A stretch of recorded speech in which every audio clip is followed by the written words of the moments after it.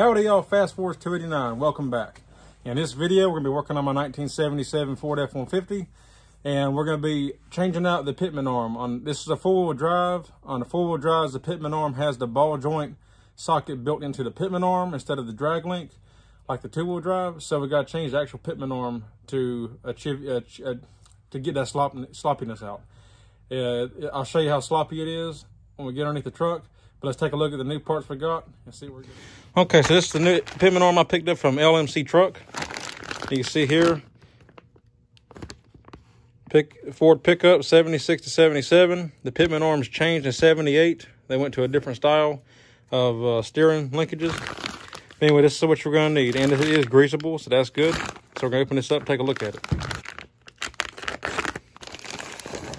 So this is what we got in the kit. We got a new Carter key, grease fitting, pitman arm, nut. So yeah, and this right here is nice and tight. We can take that sloppiness out. All we gotta do is remove the old one and put this one in. Also be mindful that this is 2 3/4 across here. Okay, so make sure you got a pitman arm puller big enough, because otherwise you ain't gonna be able to remove it. They're a press fit. The one I had was too small, because this is the first four-wheel drive I've ever done, so I ain't never needed one before. But I had to go to O'Reilly's get one. They didn't even have one. They had to order one, and I picked the one. They ordered a bunch for me, and I picked out which one would fit and then just bought it. But be mindful of that when you're installing it.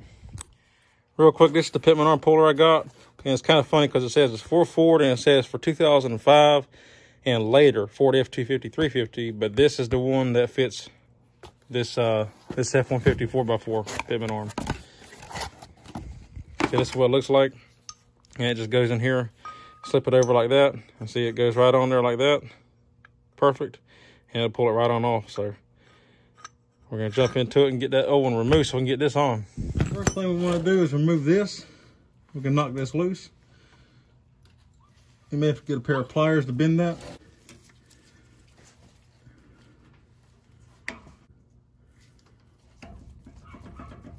Show you real quick just how loose it is right now.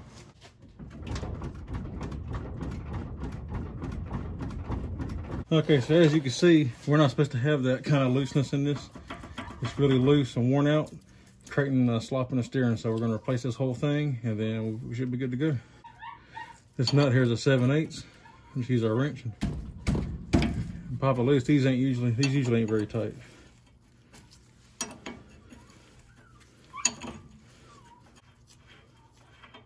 And now we're going to take a pickle fork, is what they call it, and we're going to stick it in here between the joint and hammer this off until it pops loose.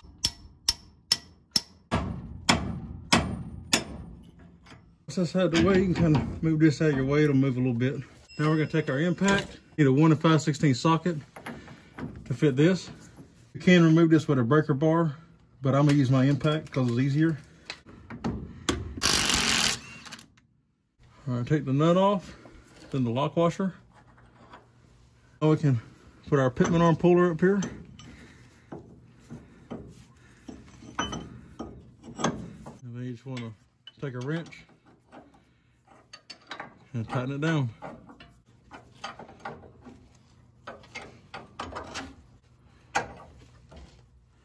All right, now once I didn't show it on camera, but I ended up using my impact. Usually I don't like using impacts on pullers, but in this case it was so tight, it's been stuck on there for so long, I just went ahead and used my impact and zipped it on off, and it worked great.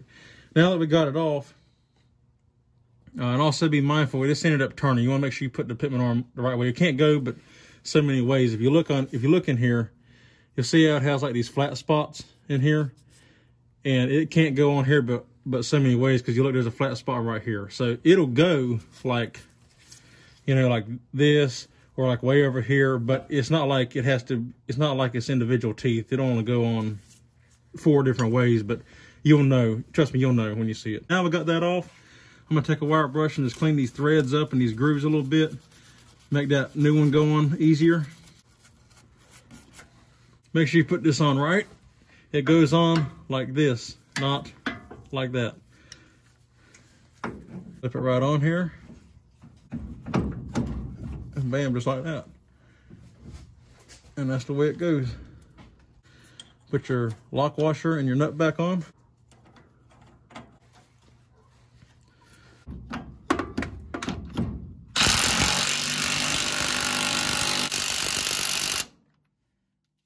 should be about right. When it stops pulling, because it's a press fit, it's a wedge fit on here. So you just want it good and tight. And it'll go on up there, and like, you'll know when it stops, because I mean, like if you watch here, you see the socket ain't really turning that much anymore. So it's good and tight. It's not going to go anywhere. Make sure your boot's pushed up good. And now we can put our arm back up, put our nut on, and tighten it down. Just want to tighten it. You ain't got to kill it. Again, this is a wedge fit for these. So you want it snug. Don't leave it loose, because then that could be catastrophic. Just, you know, tighten it up good. Put some good tension on it. And line your hole up for your Carter pin. And then you'll be good to go. Take out your Carter key and slide in the hole. Bend it around.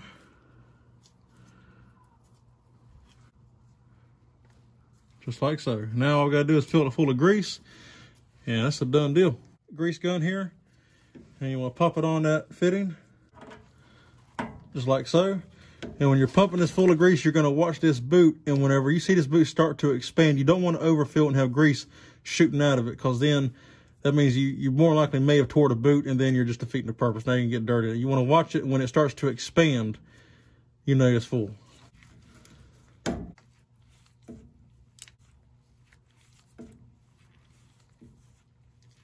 And I don't know if you noticed or not, but you see right there, it came out the side. And that's because I couldn't see it expand. Sometimes you can't see them expand. Once you got it coming out like that, it's fine. Stop. It didn't tear the boot. It just kind of came up out of the upper part of the seal there, but we're good to go.